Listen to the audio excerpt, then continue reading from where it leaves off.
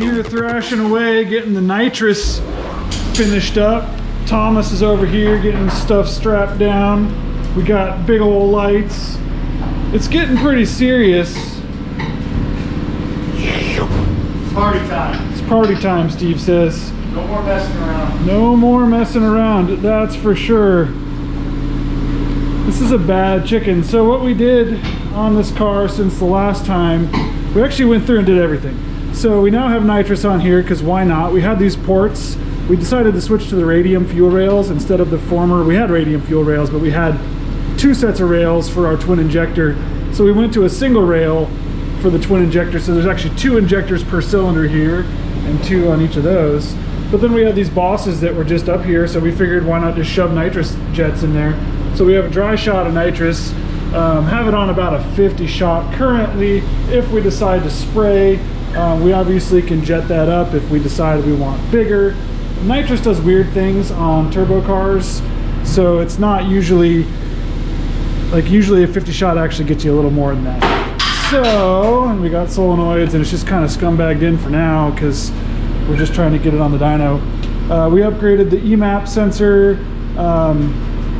upgraded the actual map sensor on the car as well. So now we're on a 85 PSI is where we can go with the car if we decide to. And will the turbo make that much? I don't know. We don't know how much boost we're gonna do. We're basically just gonna send it and see what it does. But it has the sensors now to at least read that.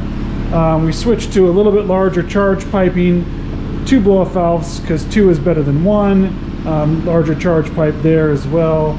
Other than that, the car's pretty similar to the last time. Oh, we extended the fuel tank a little bit. We were figuring that it's just not enough fuel to make a pass the way that we had it, so now we have more fuel.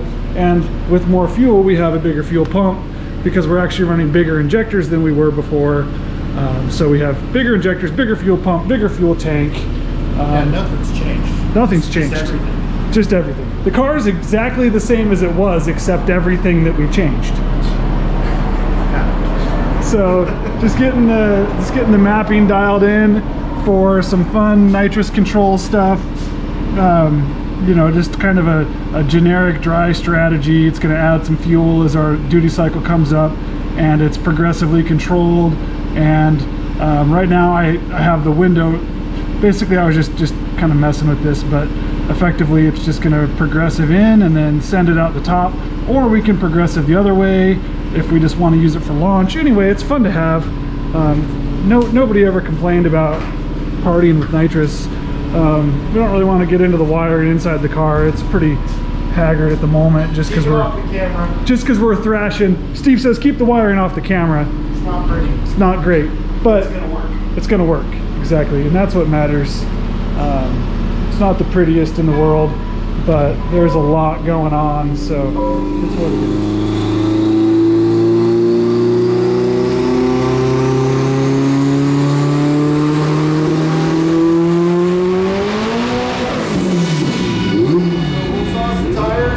Kick the fans on, and then we'll get out of here. There's no one in there, and it's in a building, so you're not going to be anywhere near there.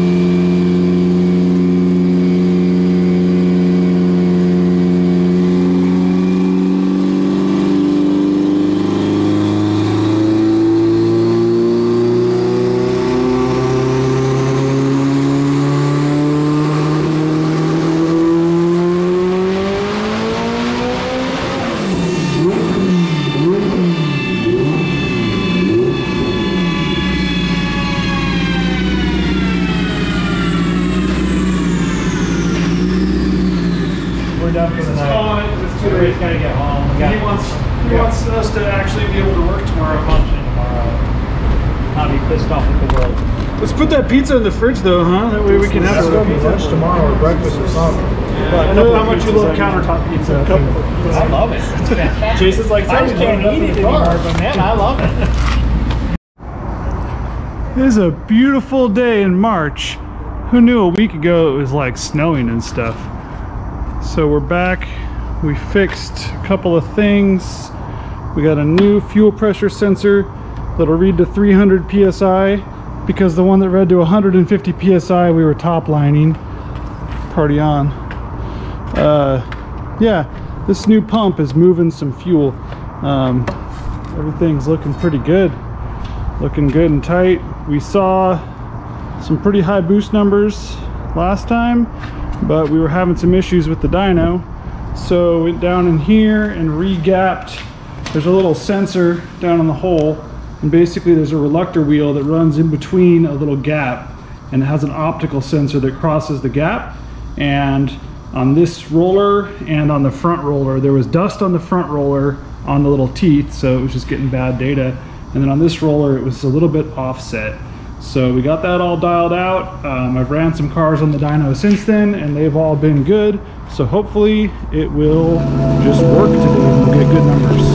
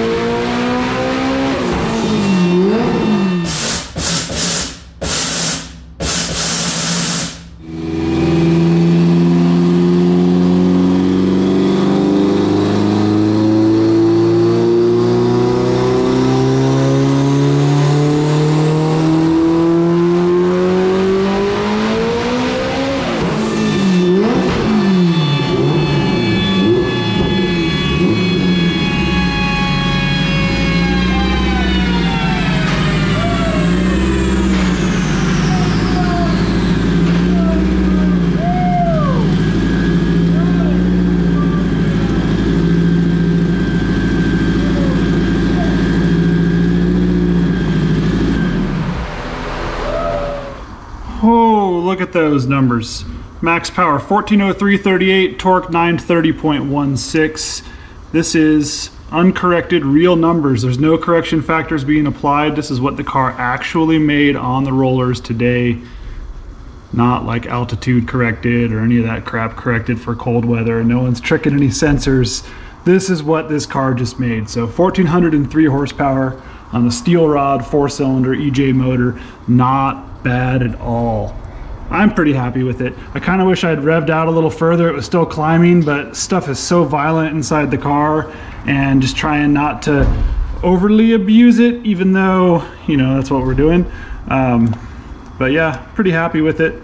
So we're gonna keep digging into the data and see what we can improve, and try to see if we can get another 50 to 100 horse out of it, which I'm sure it has in it. It's just gonna be a matter of more time.